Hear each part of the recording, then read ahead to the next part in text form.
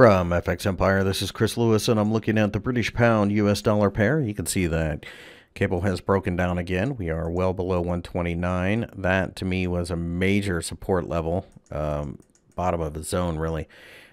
More fear of the Brexit not having an agreement with the European Union, which at this point is overdone, but the market's moving, on fear. So that's really all you can do.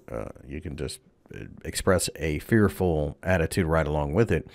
Be aware, though, that all it would take is the hint that we had some type of deal.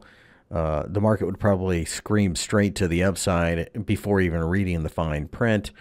I think at this point, it's more of a who's left to sell situation. And although this has been a breakdown of significant support, I think that eventually we do get a turnaround. Now, we could be talking a couple months now that we've broken this area.